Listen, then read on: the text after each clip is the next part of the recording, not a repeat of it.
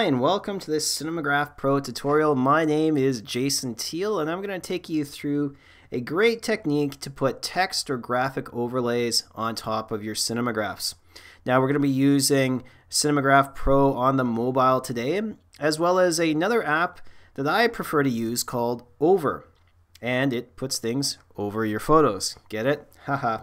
Alright, now let's get down to business. The first thing that we're going to be doing is we're just going to make some quick edits to our cinemagraph here. And I am in the timeline and I'm just going to basically brush away what I want to have moving. Now you can brush in any of the areas on the Cinemagraph Pro. But I prefer to stay in the timeline for this one because we're going to be exporting the file in a couple of moments. So I'm just going to quickly do this. I'm not going to take up too much time trying to get this right. Okay, so I'm just going to brush away the area there that I want to keep moving. And then basically I'm just going to quickly play around with the crossfade and just sort of hopefully clean it up a little bit so that it looks a little bit more fluid and less jumpy. And the reason why we're doing this is so that we want to kind of have this effect that it's like a solid stream. So you are going to have to sort of play around a little bit to get the jumpiness away, but I think we're in the right ballpark. Yeah, that looks about good. Alright, so now what we're going to do is export the photo. And I'm just going to add it right to my photo library. The check mark says it's done. And then I'm going to jump over into Over. And I've got the image already set up here. And this is what the still image basically looks like. Now, if you want to start from scratch, you can jump over and basically just click Photos, your photo library, Moments, and then you can add it in. It's the same, pretty much the same way, but you know, as well, I just want to add it in quickly. So what we're basically going to be doing is we're going to add in a graphic, but you can see along the bottom you can add in images, text, graphics, or shapes, and this is really why Over is a great app to use for this, because it doesn't actually alter the dimensions of your photo as some other apps do.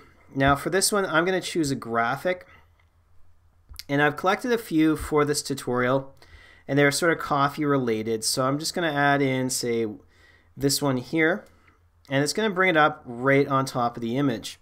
Now I'm going to drag it over to the left here, and the cool thing about Over is that you can, just with the pinch or a zoom, you can easily increase, decrease, rotate, anything that you want to do, and you can see that it'll actually put in guides for you. Now another cool feature about Over that I really like is the color controls. So if I click on color, I've got my color palette down here, and you can sort of pull it around and basically adjust anything that you want to. But what I like to do is click on the circle and it'll bring up a color picker, and that will allow me to scroll around my image to find a color that sort of best suits it. Now I want this to be more coffee, so I'm going to hover over the coffee and find a nice shade. Okay, now you can add in different filters and whatnot, but I'm going to caution you against that right now, because remember, we have cut a hole through the image, so any adjustments that we make here have to be done to the footage underneath. So if we add in a filter, you're going to see exactly where you've cut the piece out to show the video. So I don't recommend adding any filters to your image.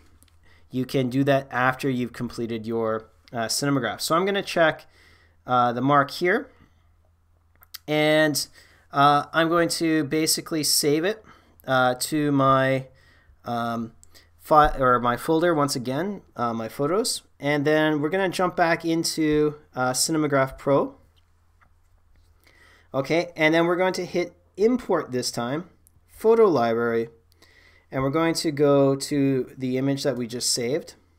And now you can see that it's the exact fit, and there's no sort of shifting with any of the dimensions. It's all there perfectly. So now if you still want to add in a filter, you can just go to filters and choose any one that you want to.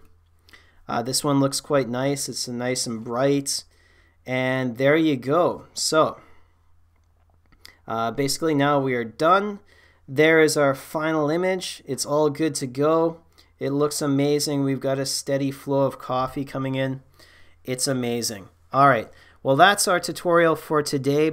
If you're looking for a discount on Cinemagraph Pro, do use my name, Jason Teale, and you'll get a 20% discount on your apps plus Flixel plan.